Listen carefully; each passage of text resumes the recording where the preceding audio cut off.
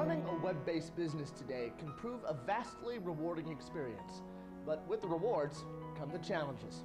Take it from Steve Dalton, Director of Business Development at Golden Technologies. The number one challenge for running a fully web-based business is I want some face time with the customer. How do we be human beings in a digital environment? Is it chat? Is it email?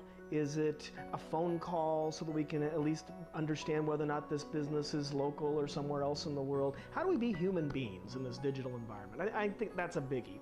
Secondly, security.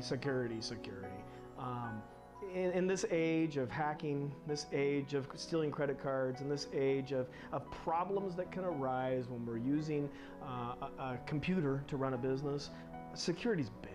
And I feel bad for those businesses that are attacked. I feel bad for those businesses that have credit cards stolen.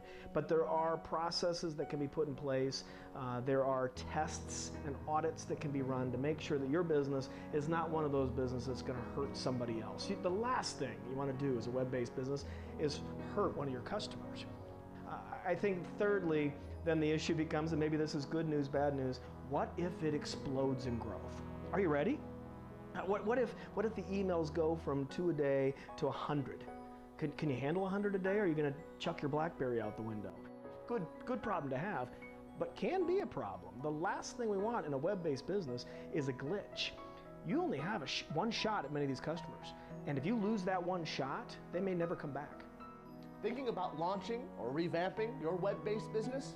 If so, Intuit websites can help. For more information, simply log on to intuit.com and click on Website Services. We'll see you next time.